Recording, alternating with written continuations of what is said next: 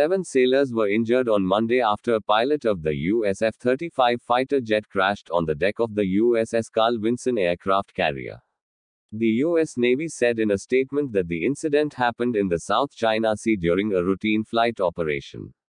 An F-35C Lightning II, assigned to Carrier Air Wing 2, had a landing mishap on deck while USS Carl Vinson was conducting routine flight operations in the South China Sea. The pilot safely ejected from the aircraft and was recovered via U.S. military helicopter, the U.S. Pacific Fleet said in the statement.